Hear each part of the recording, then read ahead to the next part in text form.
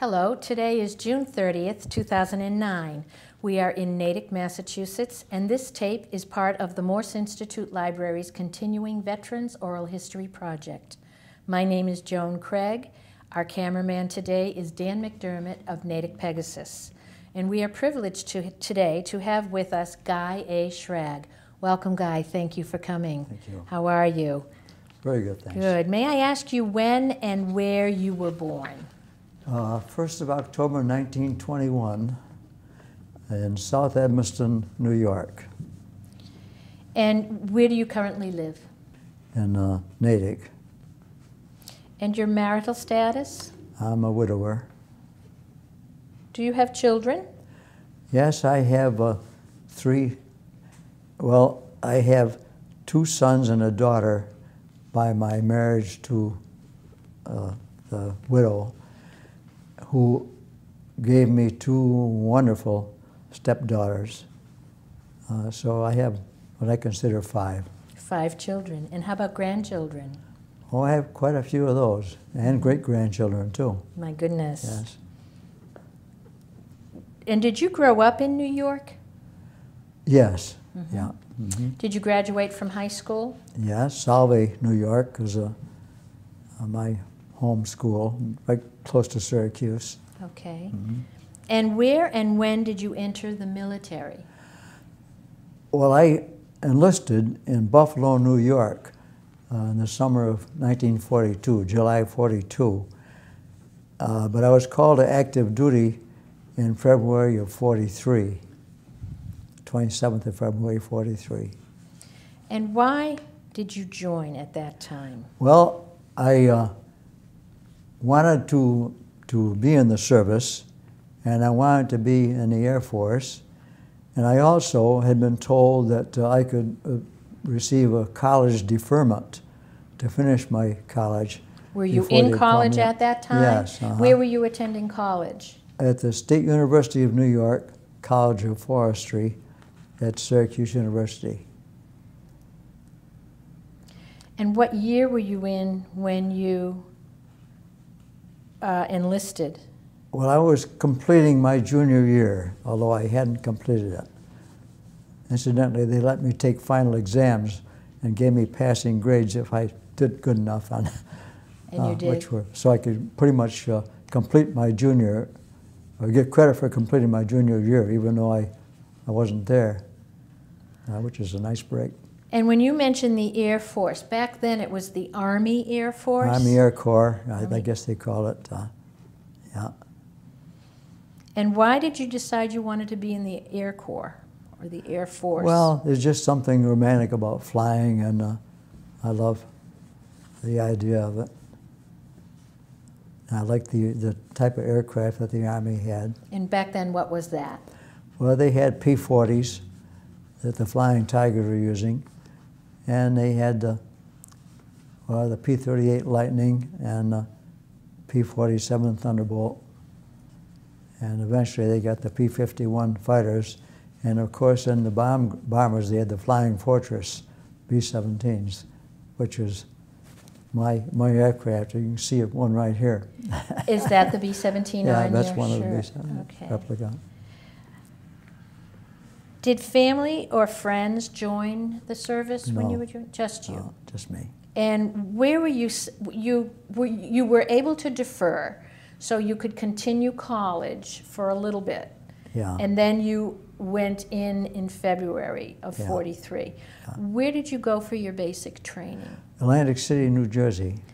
And had you been there before?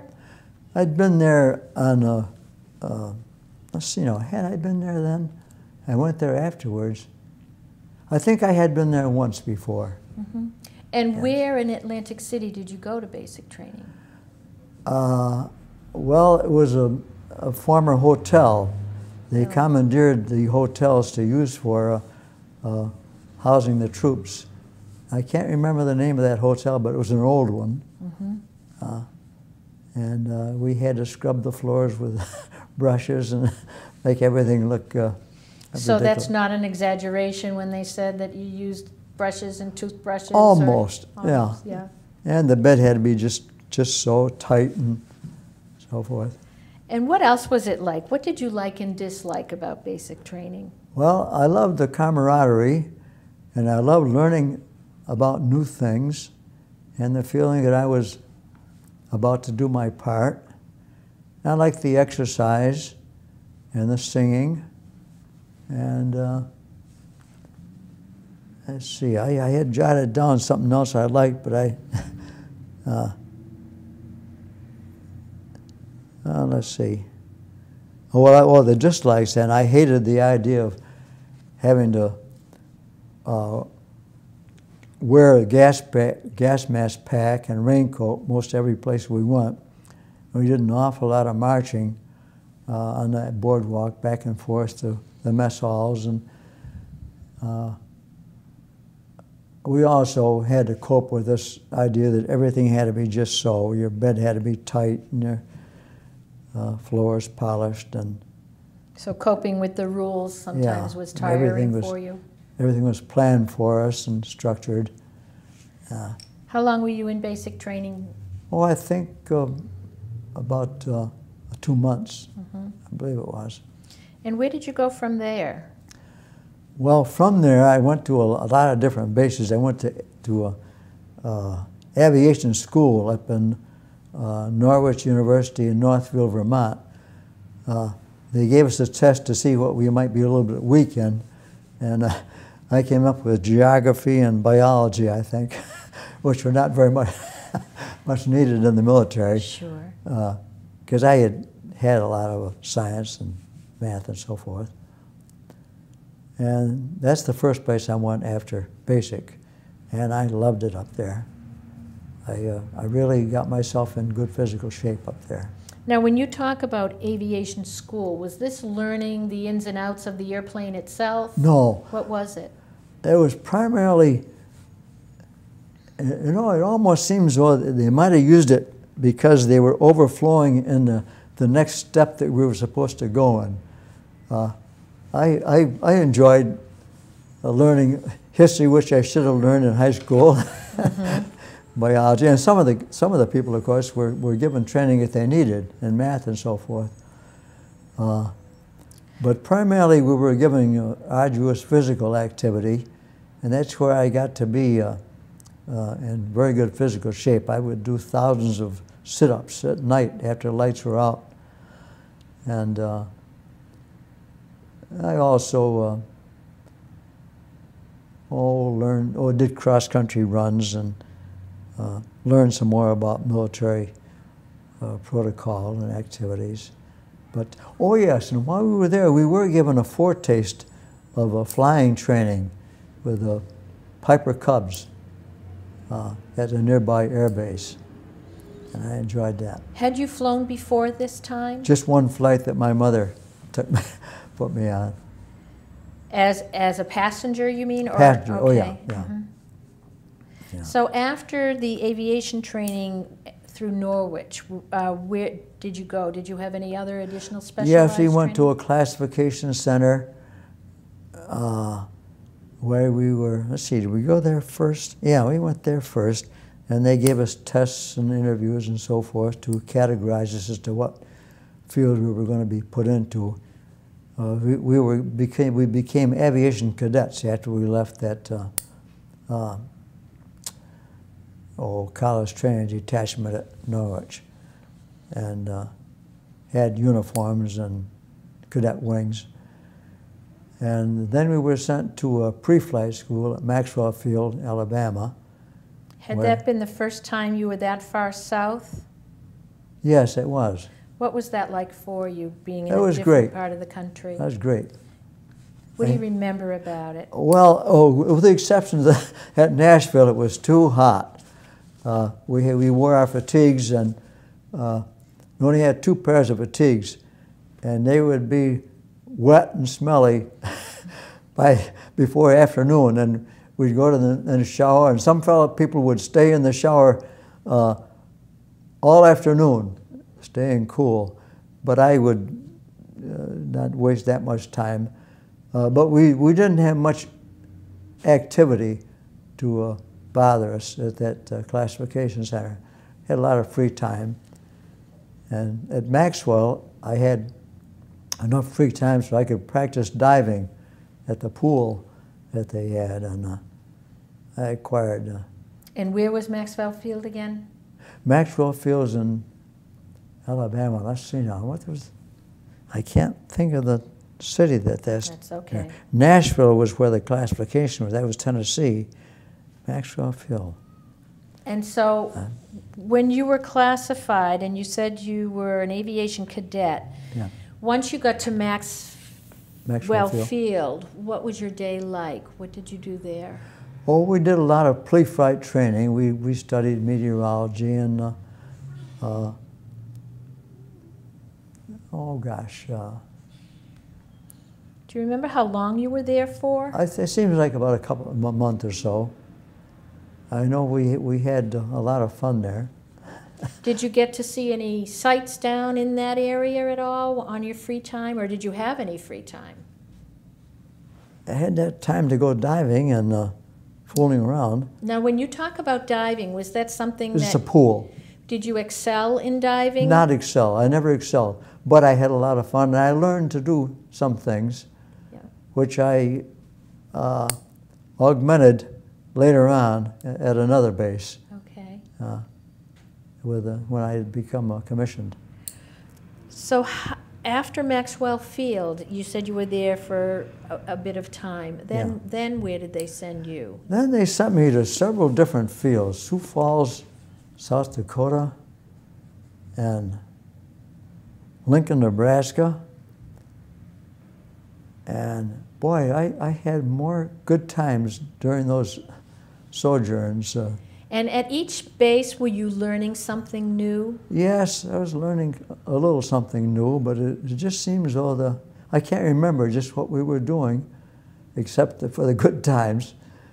And I guess they were getting ready to assembling us as a crew, and they finally did ship me down to El Paso, Texas, to join with the members who would be our flight crew. And what was your specialty on the flight crew? Navigator. So you were learning navigational things at these other bases also? Oh yeah, and I forgot. There's one thing I did. To be a navigator, you also had to be a gunner. We had the nose guns. So I went to gunnery school at, Fort Myers, Florida. And then to, wait a minute, I'm getting ahead of myself now. What am I, this anachronistic is, what is happening to me here? Let's see. But you know, you don't have to have it in an exact order, but you did go to gunnery school, so you had to learn how to utilize the guns that would be on the planes. Machine guns.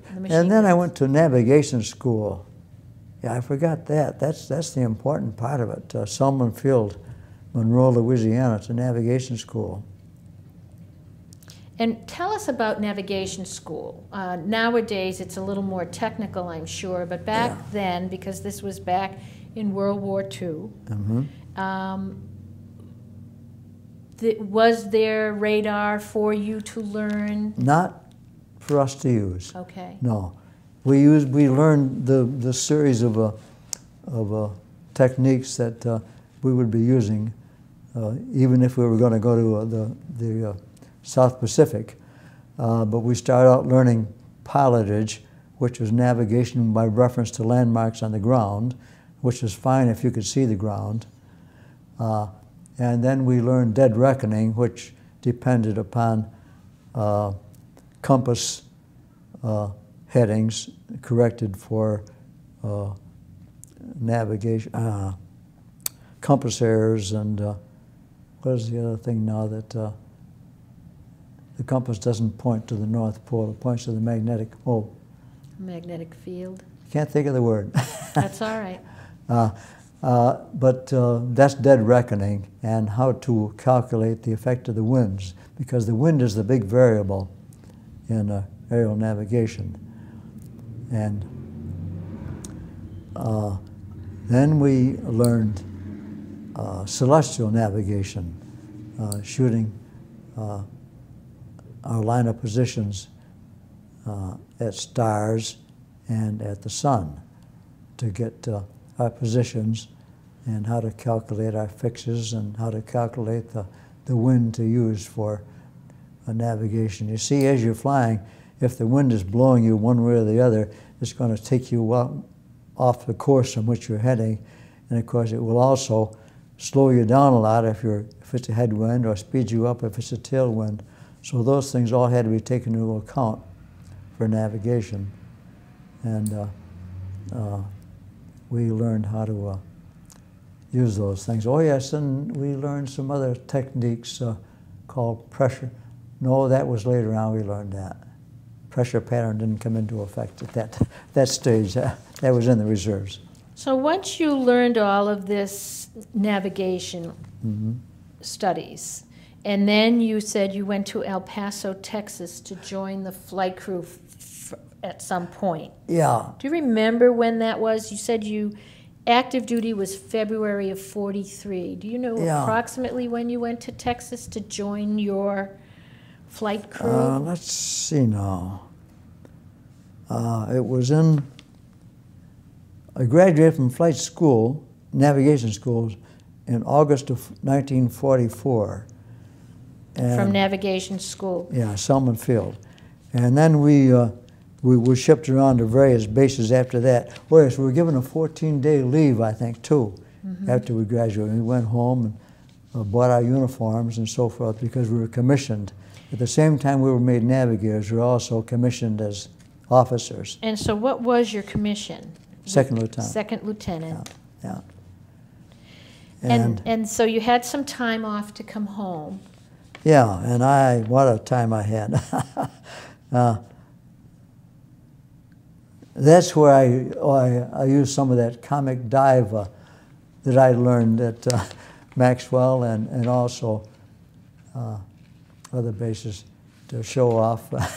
Show off? Green Lake with my buddy who was also from Syracuse. And what a time we had.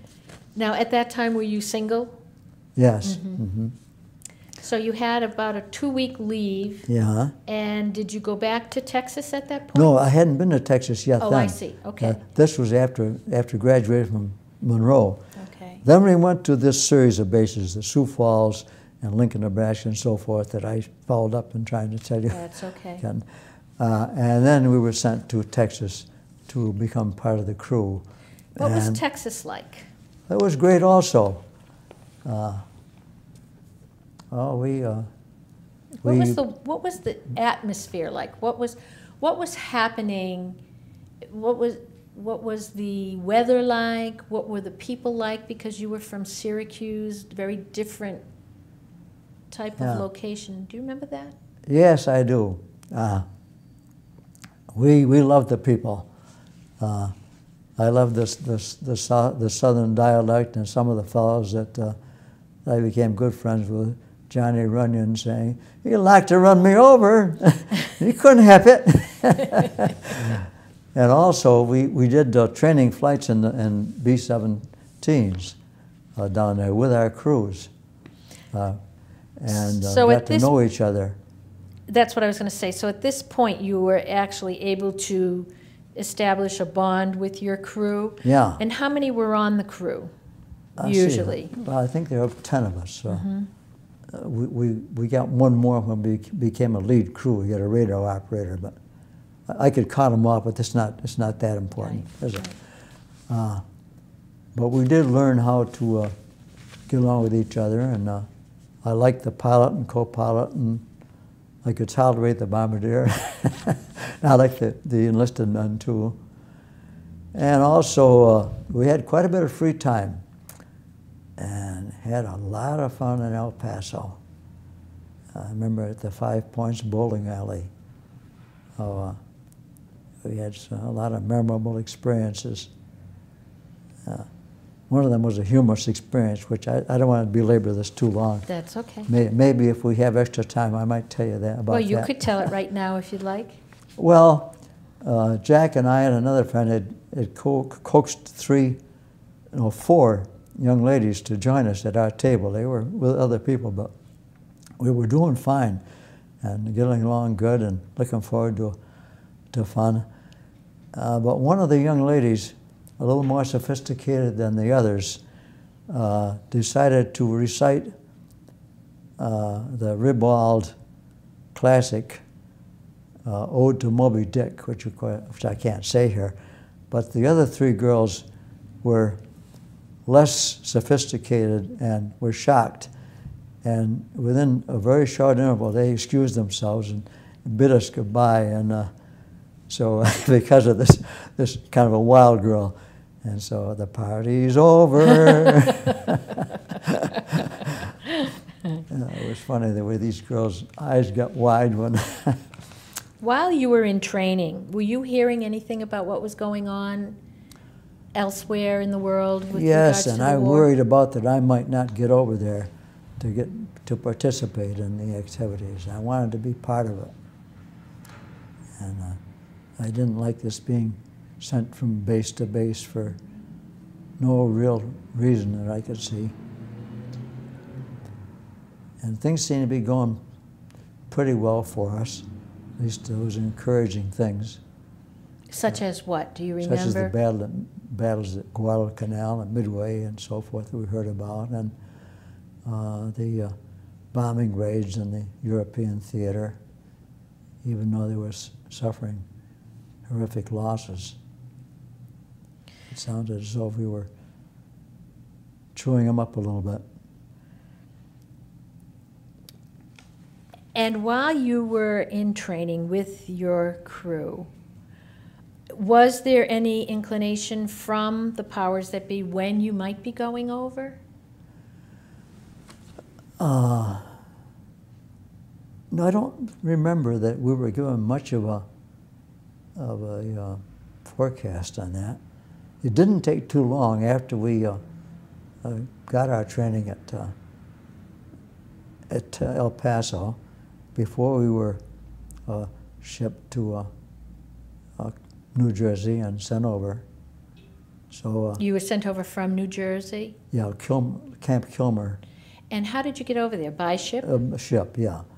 Do you remember that trip at all? I do. It was a tremendous ship, and being over mature, I can't think of the name of it now.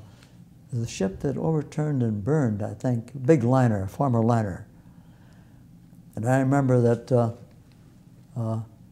officers' quarters weren't bad, but the seas were kind of rough, and one thing that began to bother me was seeing a light swinging back and forth, and began to feel kind of woozy. Mm-hmm. I also remember being assigned to go down into the enlisted men's quarters and maintain order down there. They didn't have it so good. They had berths and hammocks, as I recall it, crowded and... In interviewing some others that were going overseas by ship, many of them said when they could, they would sleep up on deck. Did you see that happen a lot, or...? I don't think I ever slept out there, but I spent quite a bit of time out there. Mm-hmm. I love to look at the ocean, and it seems an awful way down. And where were you going? We were going to Scotland. Well, we didn't know exactly. They didn't tell us that, but we were heading for Great Britain someplace. We did go to Prestwick, Scotland. That's where you... Prestwick. Or was it Stowe? It was Scotland anyway. One place going over in Scotland, one place coming back to Scotland. And where was your base? Was it in Scotland? That was in England. In England. Yeah. And what was the name of the base? Do you remember? Deopham Green. I'll spell that for you if you like. D-E-O-P-H-A-M, Deopham, and then Green was G-R-E-E-N. And it may have had an E on the end too, near Attleboro in England. And was it an Army Air Corps base, or a little bit of everybody? It became an Army Air Corps base, yes. Once you were there, were you able to see any of the devastation that had occurred prior to your arrival? No. Okay. No, I saw that on leave in London, and that's about all that I saw. And it when actually you was not anything near. you weren't what near it, imagine. okay. It wasn't as bad as people are led to believe. What about England, London itself? That's what I mean in Oh, okay. London. Yeah.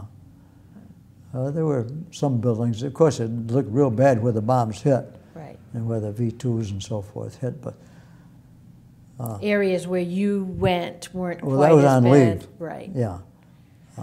Now, once you settled at Deerfen Green, what was your daily routine?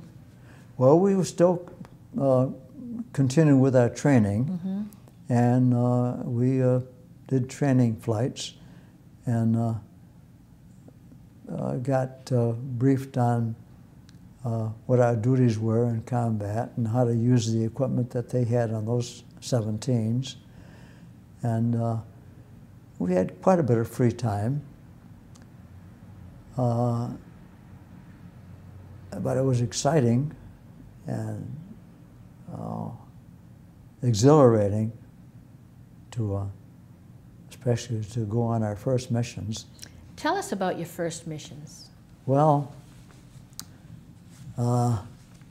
they were not enjoyable, even though as a navigator we didn't have the responsibility to actually direct the flight at that stage. We would fly in formations, and so we would naturally, the people who were responsible for going where they were supposed to go were the lead navigators. And I used to look with envy at the lead navigators when they would come in, and they would be reserved a special table for their charts, and they'd have their charts pre-drawn for them sometimes. And on the mission itself, that was kind of rough. I still did the navigation, because if we got separated from the formation, then it was my responsibility to get us to where we were supposed to to drop our bombs if possible, or to drop them on some target of opportunity or secondary target. It was also my responsibility to get them back if we got out of the formation or disabled. So I worked hard, and it was very difficult because it was cold, 60 degrees below zero Fahrenheit at 25,000 feet. And what time of year was this now? Well, this was in, let's see now, my memory's just saying February. February. February. But it didn't matter what time of year, No, because it was you were the up altitude high. that made It was the the difference. altitude. Yeah. So what And kind of equipment did you wear? that's the problem. We had good warm boots and leather jackets, electric heated clothes, and we had flak jackets and flak helmets, which I didn't have time to put on. They're too heavy and too cumbersome. I was too busy doing navigation, so I would sit on my flak jacket and helmet. And also, to do navigation, I couldn't do it with my electric heated gloves on to handle the E6B computer and the dividers and the plotter and the charts and record the data. I had to take my gloves off, and my hands would get so cold I couldn't do anything. I'd put the gloves back on and then try to do what I could, but then take them off again and keep up getting my fixes and calculating my winds and my headings and so forth that I would need. So that was not fun. And then, of course, is the experience of seeing out the nose of the craft those black puffs ahead of us that were the flak explosions of the anti-aircraft. From and the knowing enemy. that we had to go to the initial point, and we had to head towards that And where black. might that point be? Where might you have been heading to? Well, we'd be heading towards an initial point. Well, maybe I should clue you in. to do these missions, we would fly zigzag patterns. They would pre-plan on the flight plan, flying to various places which would avoid anti-aircraft concentrations. We would avoid large cities and places where the Germans might expect that we would come. And so we would fly a series of different headings to avoid this anti-aircraft. We would experience some, but it would be relatively light. You'd feel the aircraft bump sometimes. Now, where would you be hitting? What cities do you remember that you were assigned to go to? There were quite a few. ULM was one, and Fonda, and we were never assigned to go to Berlin, but we were assigned to a lot of marshalling yards, concentrations of big railroad depots. Now, would they be in Germany? Or, yeah, Germany. Okay, yes. in Germany. How long a flight was it? My assumption here is you're flying out of the out of England. England. How long a flight to get to your destination? Do you remember? Well, yes. Quite a bit of time was spent in getting the group up together and assembled. Yeah. We would fly around and around our radio buncher at our base, and that became particularly important after we became a lead crew to get all the other squadrons behind us assembled, and then to fly to a series of other bases to join up with other groups to form a wing, and then to fly to still other bases to assemble that wing into divisions, and then to head across from England towards France and into Germany. So that took probably about an hour. And then the missions itself would take, 6 to 8 hours, as I remember, usually, round trip. And when you talk about the division, you know, and picking up all these other wings, yeah. At the end, how many might be in this group? Thousands. Really? Yeah.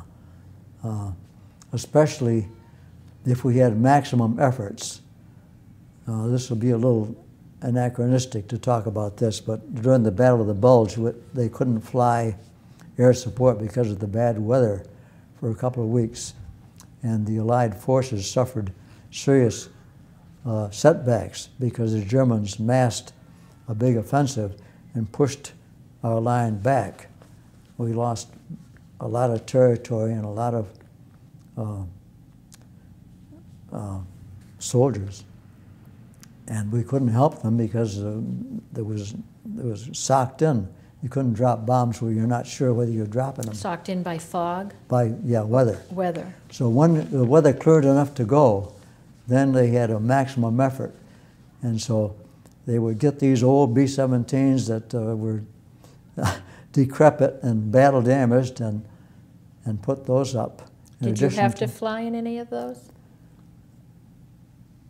I didn't get the worst ones, but some of the crews that hadn't flown much because of some problem with their crew members. Either some people got psychotic problems from combat, and like the pilot of the crew that roomed with us had that problem. He couldn't fly anymore, and so. Was it because he had a lot of close calls, or that he? I don't know, or worried about his responsibilities. That was my biggest worry when we became a lead crew, the responsibility of. Now, how soon after you started your flights over there in England to Europe did you become a lead crew? I think about the 10th mission or so. We had a very good pilot and co-pilot. They were instructors in the States before they were sent over. And I was good enough so that they thought I could cope with it. And so we gradually were given increased responsibilities. We started out as deputy lead, which would be a crew that would only take over the lead of a squadron if the lead crew became disabled or couldn't do their job. And then we would become a squadron lead, and then we would advance to a group lead where we would lead the 3 squadrons. And then as we got experience, we became wing lead. And since the wings took turns leading the division, the 1st, 2nd, and 3rd Division of the Air Force, we became wing and division lead. If it was our turn, we would lead the division. And then at one mission, or our division, there was I can't remember what I guess it was bad weather and serious losses. Our division became the lead division, so for a short time we became Air Force lead. That's a huge responsibility. Yeah. What group was your division named? I mean, quite often. My group was the 452nd Bomb Group, heavy. And what do you mean by heavy? That means that we flew the biggest bombers that were available, the B-17s or B-24s. In our case, it was the Flying Forts B-17s. And then there were 3 squadrons that different squadrons we were assigned to. We started out with the 730th Squadron, and then we went to the 731st, which was the lead squadron. And so we weren't Air Force lead very long because the big ranking officers, when they got back on track, they wanted to take over the... Because it was prestigious, wasn't it? Oh, yes. Yeah. How many combat flights did you participate in? 25. That's a lot, isn't it? Yeah. Considered a lot? It seemed like a lot. And during that time, did you keep score, so to speak? Did your group keep score?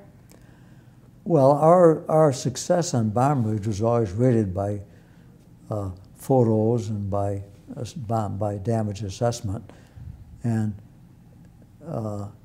we were told that we did a good job, or that many times because of the bad weather, and we got an awful lot of that, we had to rely upon not our Norden bomb site, which is very accurate, but upon other factors by which the bombs would be dropped. Electronic signals, which would signal when we should be over a certain city. So unfortunately, many times we were just bombing big cities. You didn't know quite where because you couldn't see? Yeah, we weren't really bombing the marshalling yards that we were trying to hit, but we were causing damage to German cities. Mm-hmm. Unfortunately, to probably many civilians. Of course it was to many civilians. And many times it might be because of the weather, we would have to bomb secondary targets, so we couldn't get to the primary.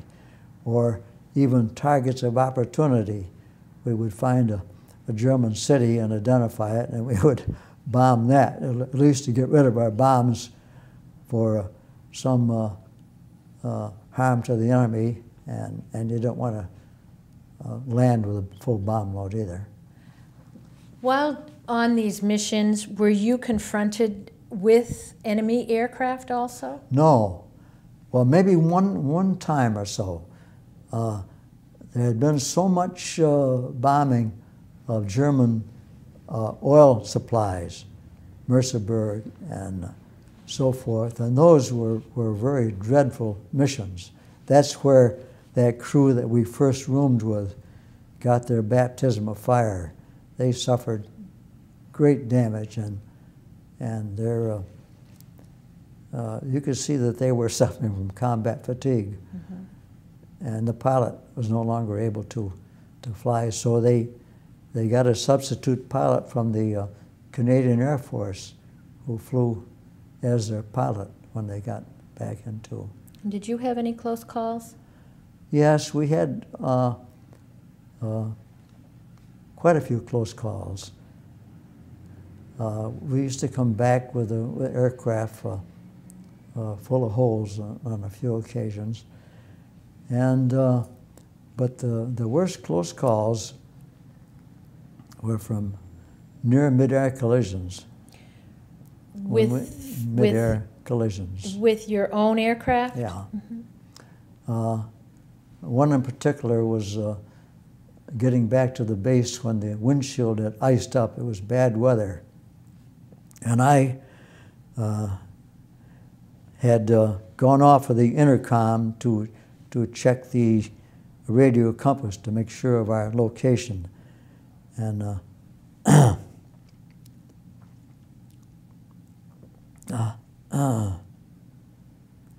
when I got back on intercom, I heard this screaming, pull up, pull up. I'm sorry to be kind of sentimental. Don't be sorry. But it was just at the last moment, the waist gunner looking out of the windows, and the engineer could see, but the pilot and co-pilot couldn't because of the icing.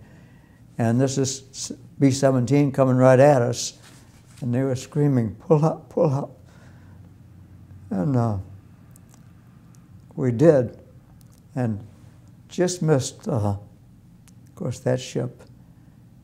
And on another training flight, when we were flying in the clouds, an aircraft came up and just missed us in the clouds. And on my training, one of my training flights in pilot training, I was flying along, and all of a sudden, this is in a primary Stearman biplane, a twin-engine aircraft came right at me, and I was able to pull up. And this aircraft was on an instrument training flight, evidently. It never changed its course or anything. They probably never saw me.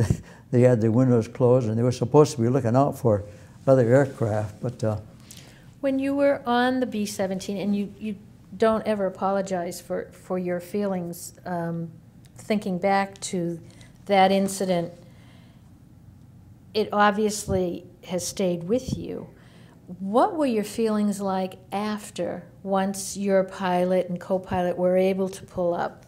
Was there quiet in the plane, or not enough time for quiet because you all had things to do? Well, in that particular mission, it was still hairy getting down. And because of enemy fire, or because of the weather? It was because of the weather, and because we probably were getting low on gas and fatigued. And all the aircraft were milling around, some of them damaged, and or some of them was wounded on, trying to get in.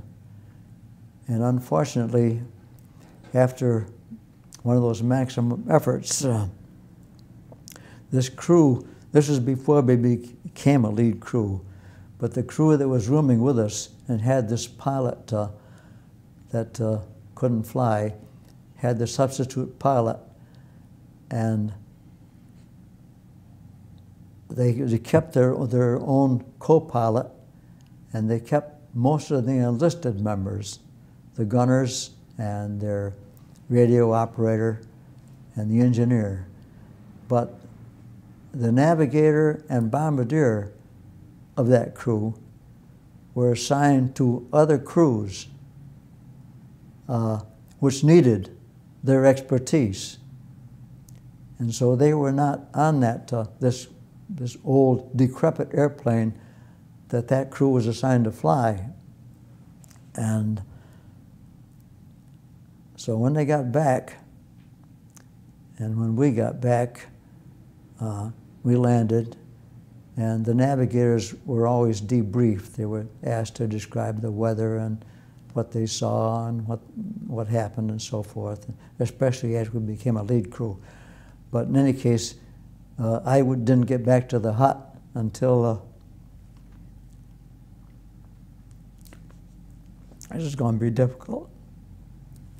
Well, until the rest of the crews are back, and this co-pilot that was on this other crew was a great friend of their navigator and of me. We used to go to mass together in the evening quite often, and we used to joke together. And he's a fellow with a very, very nice fellow.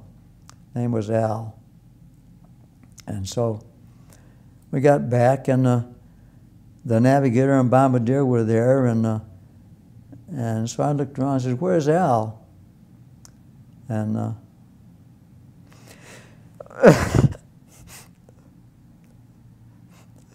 sorry. That's all right.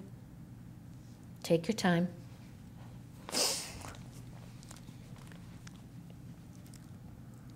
And Mike says, "Al's dead." He had been hit? No, when they got back with this beat-up old B-17, they missed their first approach and landing. They had to take off, or they had to give it power again and go around again. And in going around, something happened to that old B-17, and they crash-landed, and they were all killed except the tail gunner. Terrible, isn't it? Yeah. And he was your friend? Well, Al was my particular friend, Al Marva. Having something like that happen, what was it like for you to have to go back up in your own plane again soon after? Didn't mind it. You didn't? I didn't mind it. What I really minded was well, I shouldn't say I didn't mind it.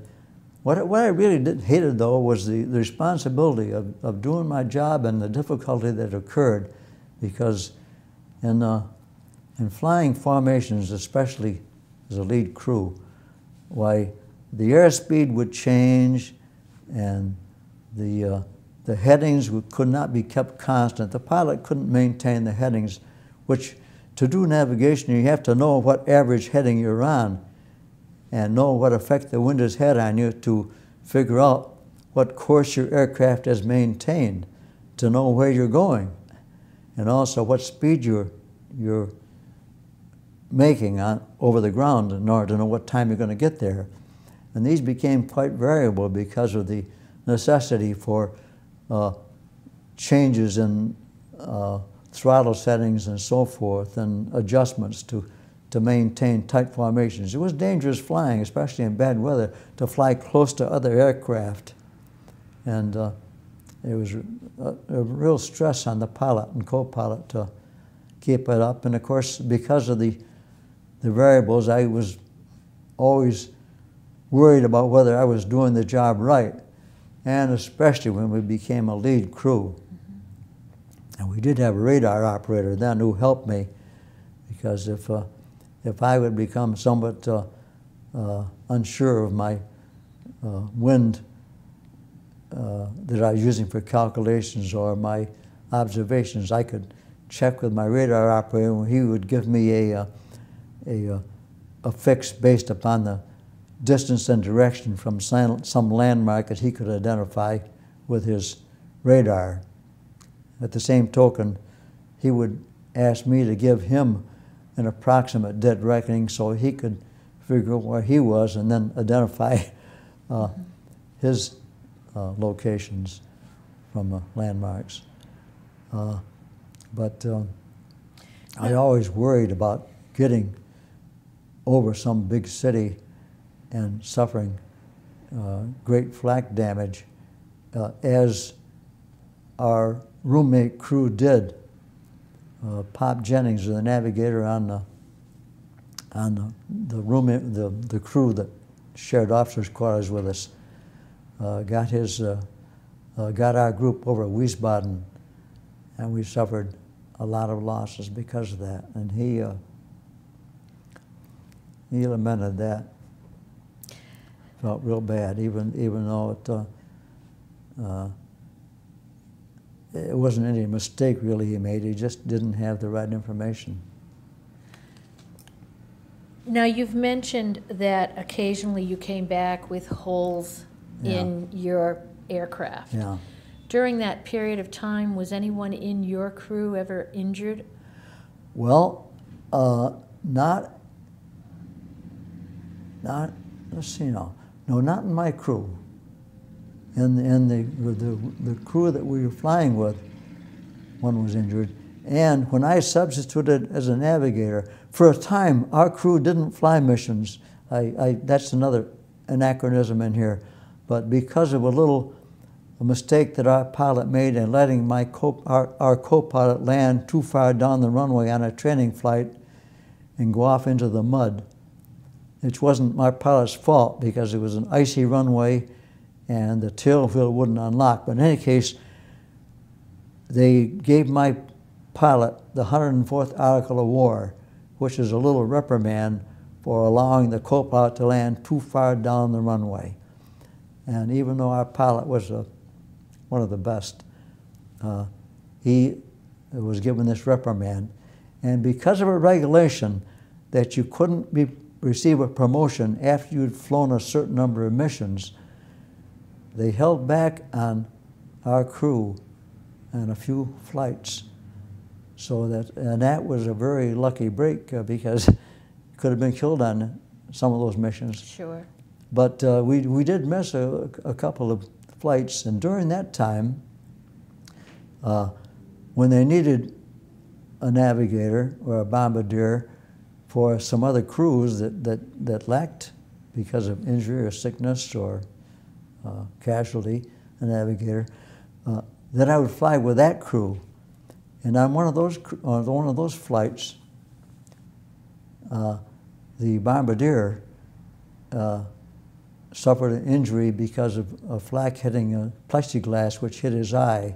Luckily, it wasn't the missile itself that it hit him, but it did damage his eye severely, and he was just barely able to drop his bombs, and he dropped them based upon when the other aircraft dropped theirs.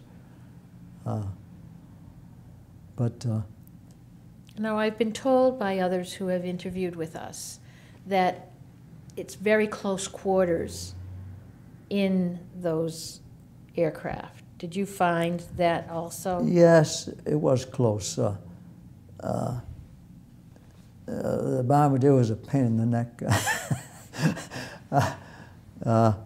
But he had the ideal seat up there in the nose. But when he'd move around, sometimes I had hardly enough room for my charts.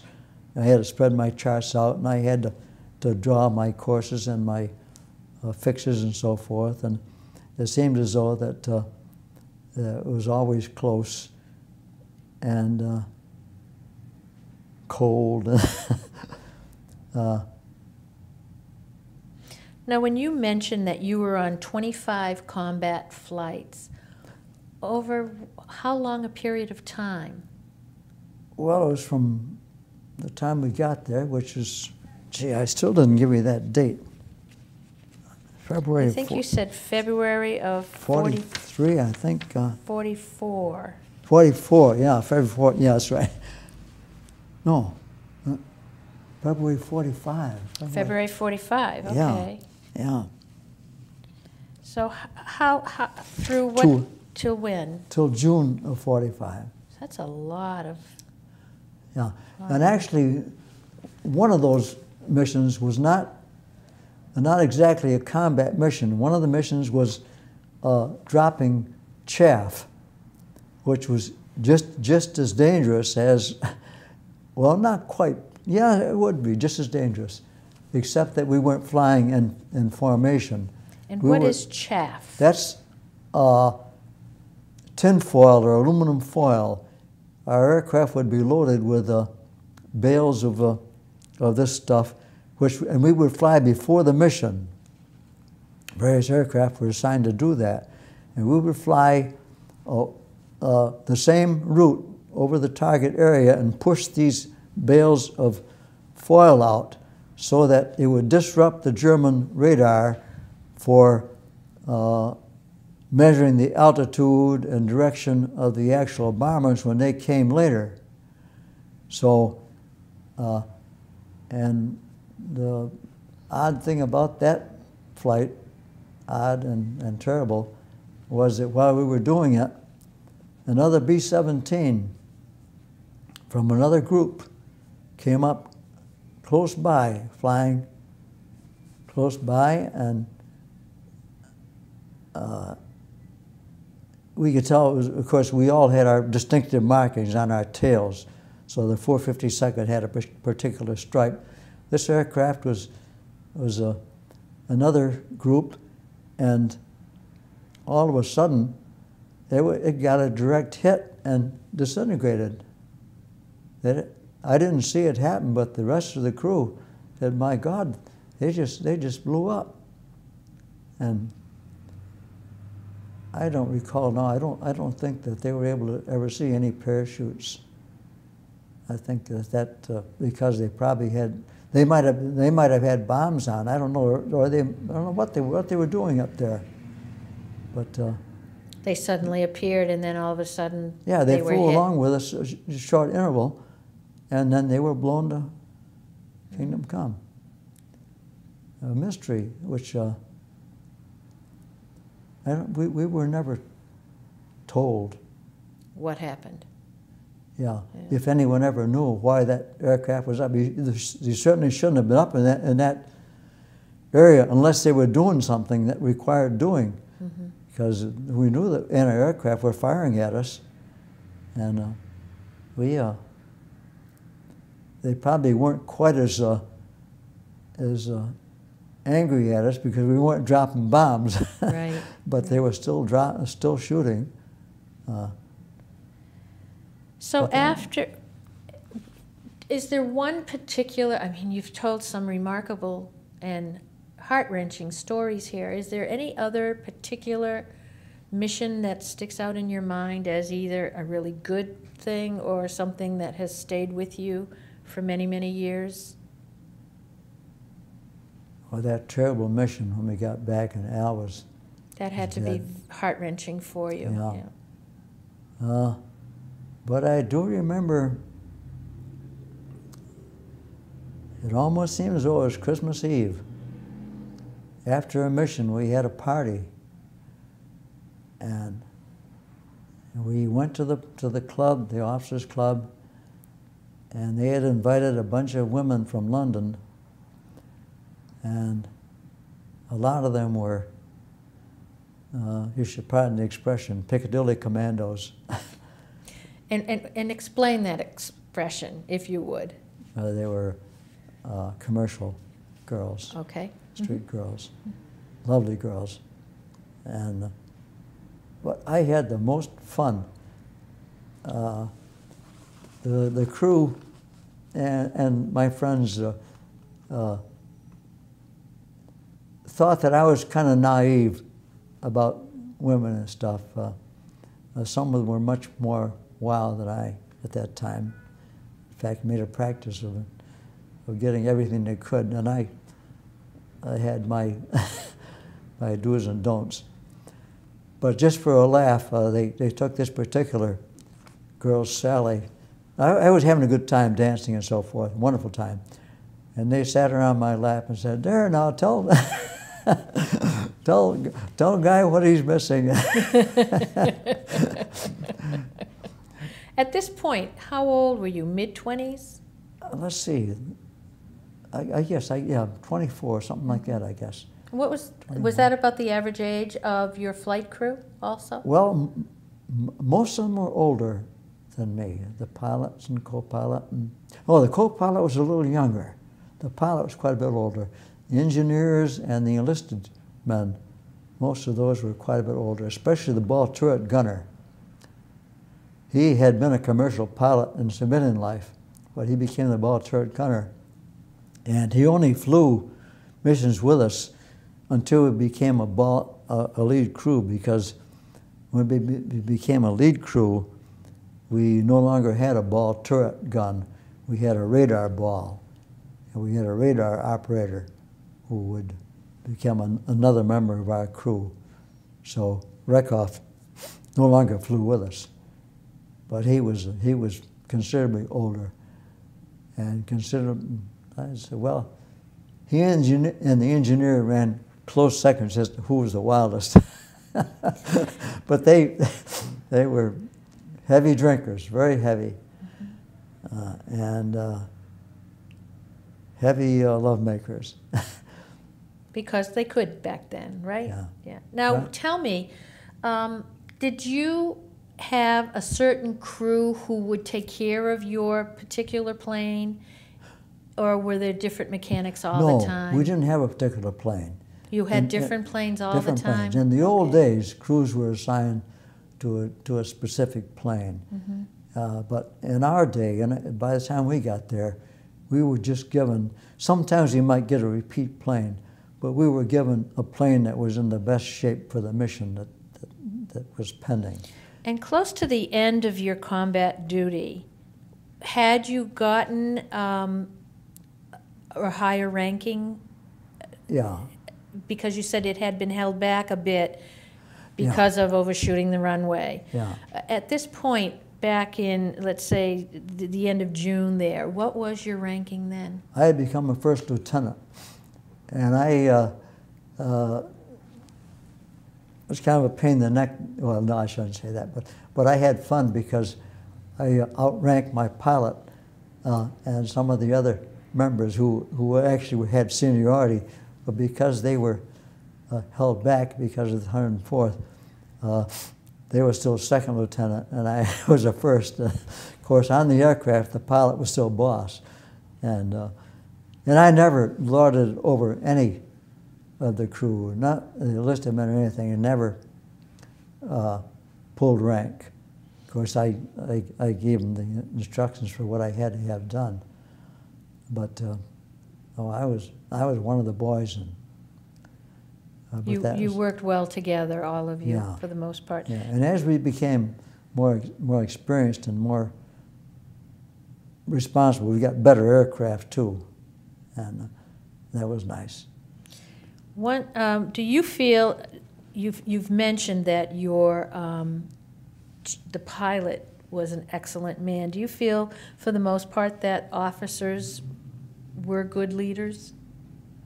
Yes. You being an officer also. The combat officers, I felt, were. With some exceptions in the command structure of the base, the commanding officer made a mistake during a it's supposed to be a training flight, I suppose, but actually it was an excursion flight for him. That he took off before the gyroscopic compass had time to erect and give a correct heading. So when I gave him a heading, which was a correct heading, he took it based upon the gyroscopic compass and got way off course. And luckily, it was a nice day that day, and we could tell he could see where he was. So when he said when he saw that we were going off course, he says, "Pilot to navigator, where are we?" And of course, I hadn't paid any attention. It was such a breeze. I knew we were just going to go a short distance. I knew my heading would get him to there, regardless of the wind. So I looked down and said, "Well, jeepers!" He said, "Never mind." He said, "I know where we are." So when we got back to the base, the colonel said to the pilot, "What about this navigator, Schrag here? He gave us a faulty heading, and Baker defended me. He says, I know Schrag is good. He on our training flights, he's gotten great ratings in celestial training and other things. I know he's good." And this guy never acknowledged that it was because of his not following the prescribed procedure. He was a big shot. He, the commanding officer, he's going to take off in a hurry. To hell with the time for the gyroscopic compass to come up to speed. And then on our trip home, we flew in his aircraft. He had his own aircraft that was faster because it didn't have any guns. and it was equipped with a Loran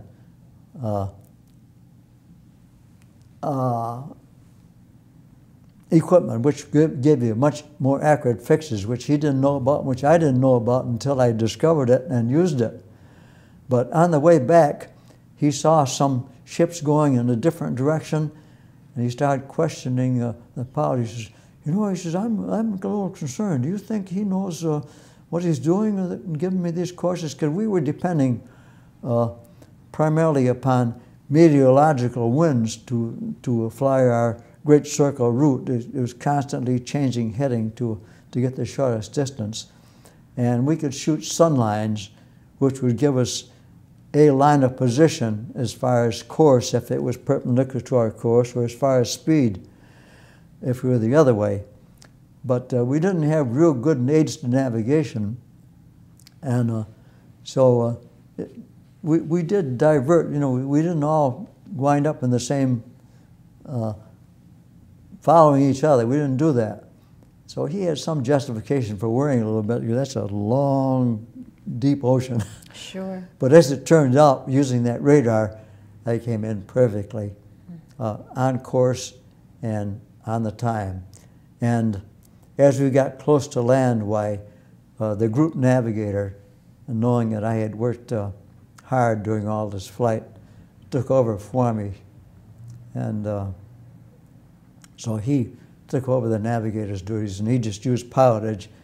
And when he got to this small island, right on course and right on time, why, he, you know, gave me a big pat on the back, so to speak. Yeah. And when we landed, this Colonel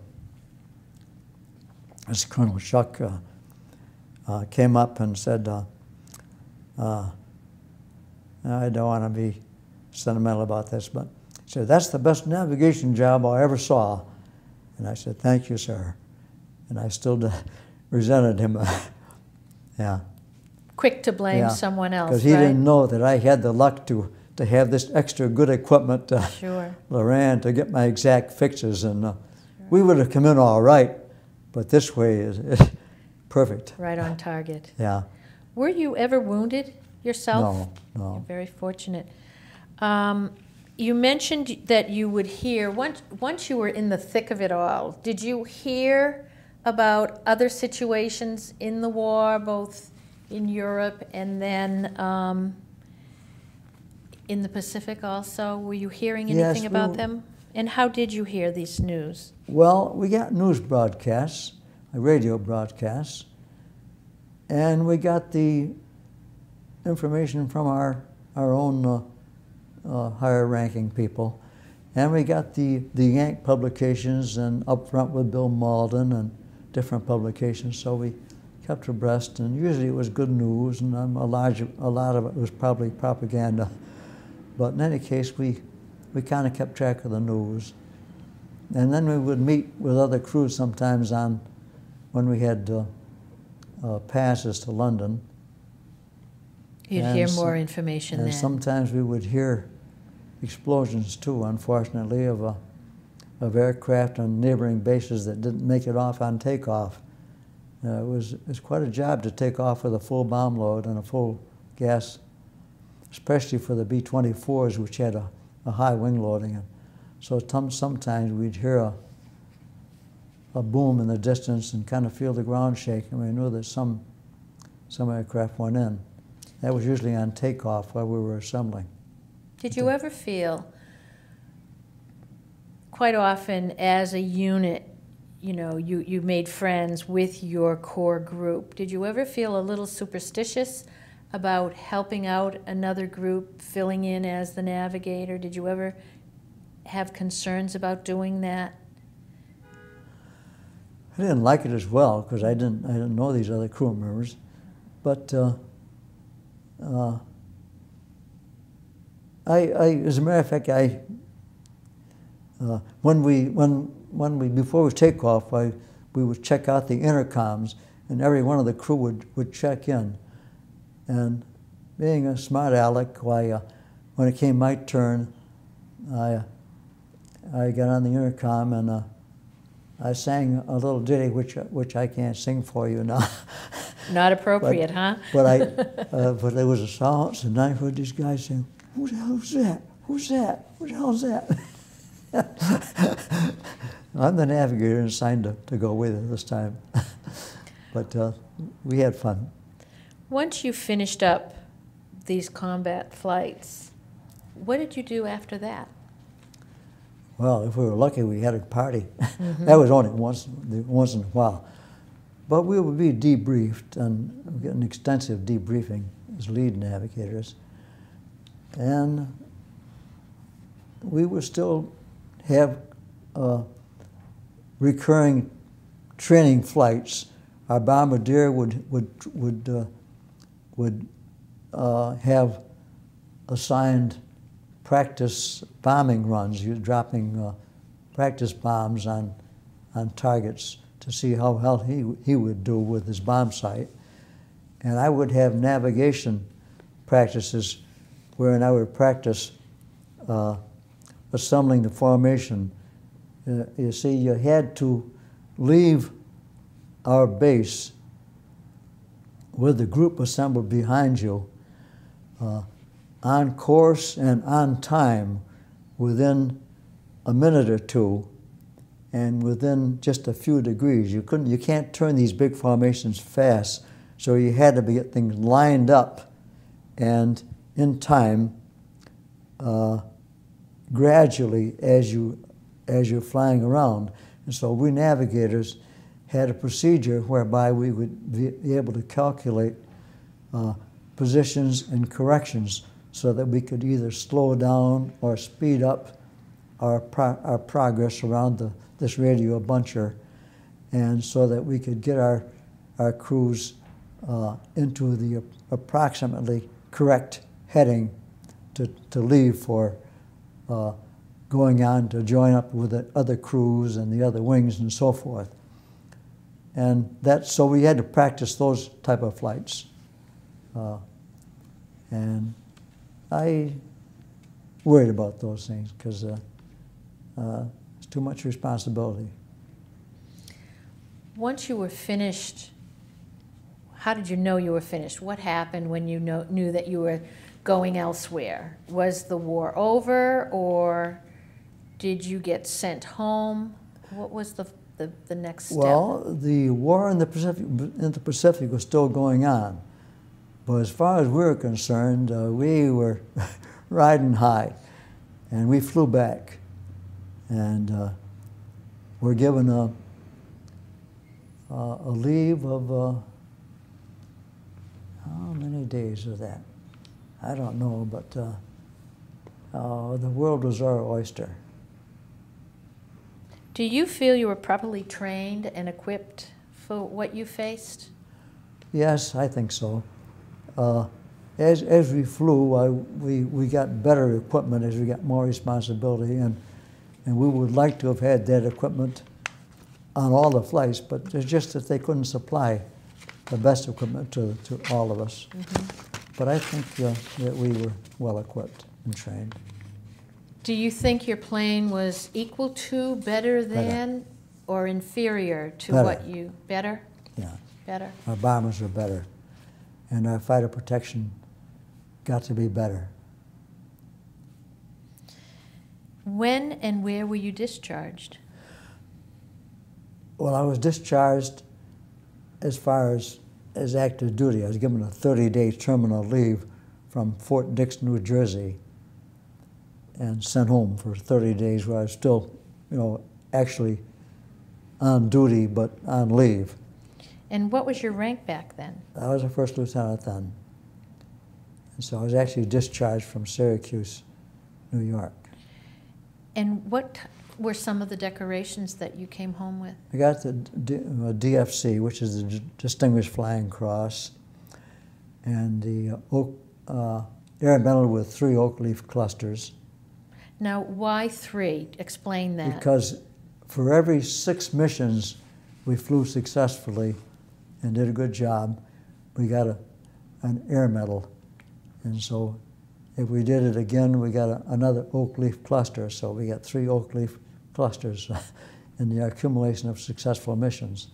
And the DFC was for doing a good job as lead crew.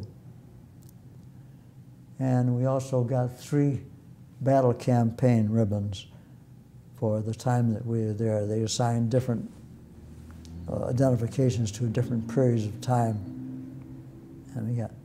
And we also got what they called a ruptured duck, which is a medal that all veterans were given, I guess, at the end of hostilities. What was it like? How did you feel coming home? Like on top of the world. And when you came home, did you discuss any of the missions and the issues that occurred with family or friends? Not very much. I talked a little bit about that with my very close cousin, Wayne, who didn't have to go because he had a job which required his staying in the States. After you were home, did you join any unit of the military reserve? Yeah, I joined the Air Force Reserve. And how long were you in the Air Force Reserve? About 27 years, I think. And was that something that kept you in one area? Were you back in New York at that time? Well, I don't think I joined I joined the reserve, but I didn't participate in reserve activities, I don't believe, until we moved down to Rutledge, Pennsylvania, and I joined the group that flew out of Dover, Delaware, a navigation training group. And then when my job was moved to Columbus, Ohio, I was able to get, that's my civilian job, I was able to get assigned to Natick, Massachusetts. I worked for the Army as a civilian. I got signed up there, and I was able to join another reserve training group at Hanscom Field in Massachusetts. So there's 2 locations where we had this training, primarily Dover, Delaware, and Hanscom. What was your ranking when you retired from the reserve? When I retired from it, I was a lieutenant colonel, I guess, at that time. As a reservist, were you on alert or did you have any dealings during the Korean conflict? Not active dealings.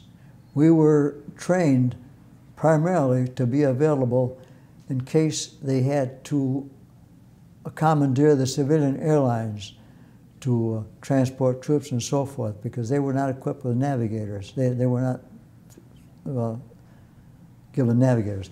So we had to maintain proficiency and gain new proficiency to act as navigations for overseas flights, update our celestial navigation, enhance our LORAN and our radar and our pressure pattern and various new techniques. And we flew missions continually every month to make sure that we had that proficiency. And we also did 2-week active duty tours where we would fly overseas and train with for overseas flights and fly practice missions over there, or fly early warning missions down at well, it used to be Camp Miles Standish was the Army name. There's an Air Force base down there too. I can't think of the name of it. But where, down in Cape Cod? Otis Air Force Base? That's it. Otis. That's it, yeah. Good for you.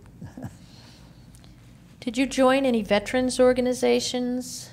Not until late in life, when I found out that it was pleasant to stop at the VFW with a friend of mine and have some beers while we were singing with the Golden Ears, and I liked that group, and so I joined them. And the Golden Ears is a singing the group? Natick Senior Center singing group. And Jack Pennington was a VFW member, and he would take me there, and we'd have a few beers on the way home, and I liked the group, so I joined them. And have you received any veterans benefits, such as hospitalization or the GI Bill or insurance? Yes. I utilized the GI Bill in obtaining our first mortgage, obtaining our mortgage for the first house we bought, is what I'm trying to say. And I also... what about did you finish up college while you were in the service, or did you finish it after? After. And did you use the GI Bill for that at all? No, I didn't use that for that. Mm-hmm. Because I was a resident of New York State, I had a low tuition at the State College of New York. I should finish too. I used the hospitalization benefits of the Air Force after I qualified for it, with my reserve completion. And while they didn't give me what they promised, that is, complete medical coverage for me and my family, including dental care, they still have given me low-cost medical care and a small degree of dental care. And also, they paid me for my training flights and my active duty flights, and they pay me now for my retirement. Not much, but it helps. Good. Do you attend any reunions of your old unit? Yes, I went to a reunion of the 452nd Bomb Group, where I rescued my ball turret gunner from too much fun. And I have reunions with my crew members quite a bit. Wonderful times. How do you feel, or do you feel in any way, that your military service affected your life? Oh, very much. Here's... It's the last page that I'm questioning. Yeah. I got glasses here someplace. There. They're right there, the corner of the chair. You. You're welcome. You see why I need a woman in the house. Yeah, I reflected on this, and so... Halfway down is the question. I thought that the Air Force, that the military experience was one of the most important experiences in my life. And do you feel in some way it affected your life? Yes, it certainly did, because it gave me a sense of pride and a sense of accomplishment, maturity, and sophistication and confidence. And that has helped me in the succeeding years of my life. It helped provide the self-assurance that I needed to woo the widowed girl that I had just barely known before I left the service, and whose style I liked quite a bit, and who was still around when I came back to the school, and gave me that enough self-assurance to woo her and have her for... How many years were you married? 60 years. 60 years of wedded bliss. Looking back, you did mention a couple of funny things, but is there any one experience or memorable character or humorous experience, something that you'd like to share with us, that you can share with us? Oh, there were, just so many funny guys. One guy that I do remember kind of in particular was the bombardier of the crew that shared, the lead bombardier that shared the hut with us, who drank very heavily with his navigator. And they always used up their pay long before the next pay was due, and they'd come home from the officers' club after it closed, singing, "Bringing in the sheaves." We'd hear them coming up this long walk from the club, lit and singing. And this bombardier, he was a real nice fella. He was one of the few that was loyal to his girlfriend at home. The others I can't give much credit to, especially that navigator who was married, and my pilot who was married. Well, I shouldn't be saying these things. But anyway, this fellow would have these funny expressions. Like I say, he drank an awful lot, and he joked a lot. And he would sometimes say, "Why, when I get mad, I'm a wildcat." True wildcats. I'm a whole damn zoo. And you fucking, you know, when I get mad, I usually get knocked on my. So he was a joy. And then a funny situation is the one where one of the crew put a flare in the stove of the hut where we lived, and we used to enjoy getting bread and butter from the mess hall and making toast to snack on. And so we would toast this toast over the stove. And so one of the fellows was toasting his toast, you know, and watching it carefully with the lid off the stove, and somebody had put the flare in. All of a sudden this flare went off, and the fire shot up and knocked this toast in the air, and this fellow fell backwards, his chair overturned, and all of us actually went over tea A big kettle. surprise and fun. Yeah. Well, you had to have humor, didn't you? Oh, and we because did there have. was so much tension besides that. And we had so much wit that was available, like the young brother of Benny Goodman, the great. His younger brother was in one of our training flights, and during a particular time when it was either Christmas or just next to it, he'd come up with this song, "Happy Holiday, Happy Holiday," and of course that's the way we felt. Holiday baloney. Above all, is there a thought, an incident, or something you'd like to share with us, with your family, or with others who might be viewing this tape? Well, I remember, in particular, the good feeling I had at the tearful reunion with my dad when I got back the first time I saw him after coming back. And also the nice feelings I got from letters from relatives, aunts and so forth, that I hadn't been particularly close to, but who made me feel good and worthwhile because of their communications. And of course my mother was so wonderful in writing to me. So it made me feel loved. Is there anything we haven't asked you, or an additional comment you'd like to leave with us? Well, yes, I had some down here. Life has been wonderful, and it still is, but I wish we could get back the feelings of purpose that we had during this great period. Well, Guy A. Schrag, we want to thank you for sharing an amazing story with us. Your memory is right on, your humor is wonderful, your emotions show that you really, really care, and we're thankful for you coming in today. Oh, thank you. I'm sorry I'm a little too sentimental, That's okay. but thank you.